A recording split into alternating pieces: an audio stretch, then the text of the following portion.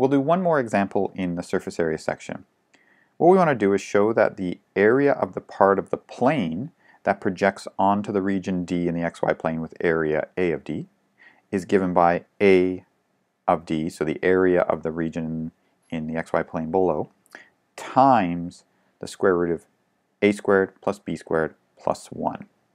So what is this really saying? Well, it's saying we've got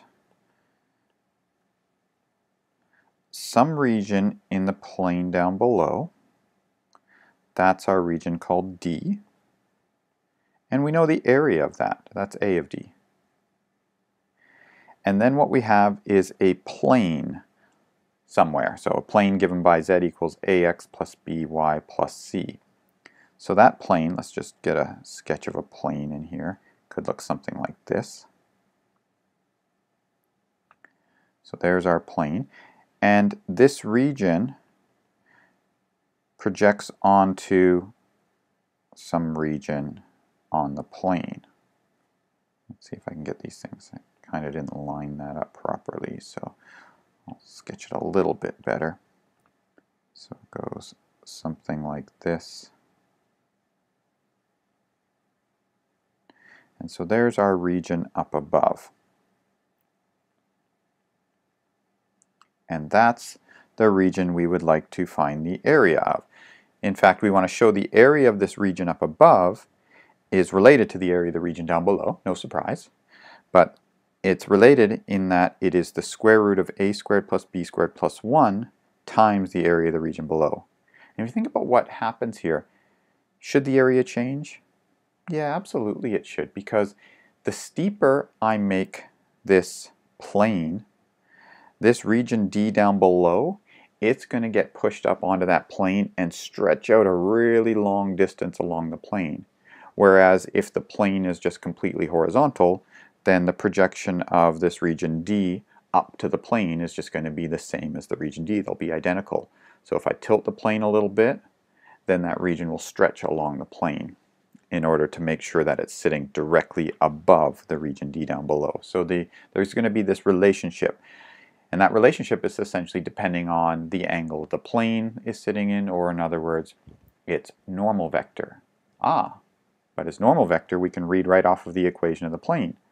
The equation of the plane, if we want to read its normal vector off, we would rewrite it as AX plus BY minus Z is equal to negative C.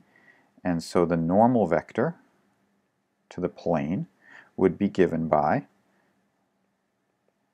A, B, negative 1. And what it's saying is that the area of this region is the length of the normal vector times the area of the region in the xy plane. And that's what we're going to establish here. That's what we want to establish. So let's see, how would we do that? Well, we'll start with the surface we're interested in. That is the plane, AX plus BY plus C. Let's get its x partial, that's just A. Its y partial, that's just B. So the area of the region we are interested in, let's call it something. Let's just call it R. So there's the region we are interested in. So we want to know, what is A of R? What is the area of that region R? Well, it is given by the integral over the region D of the square root of 1 plus f sub x squared plus f sub y squared dA. That is, it's the integral over D of the square root of 1 plus a squared plus b squared dA. But this integrand is now a constant, so I can bring it out front. It's the square root of 1 plus a squared plus b squared, the integral d dA.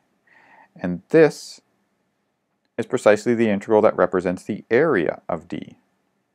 And so there's our result. It's the square root of 1 plus a squared plus b squared times the area of the region D. And there we go. So that's it for the examples in this section. Thanks very much for watching, and we'll see you again next time.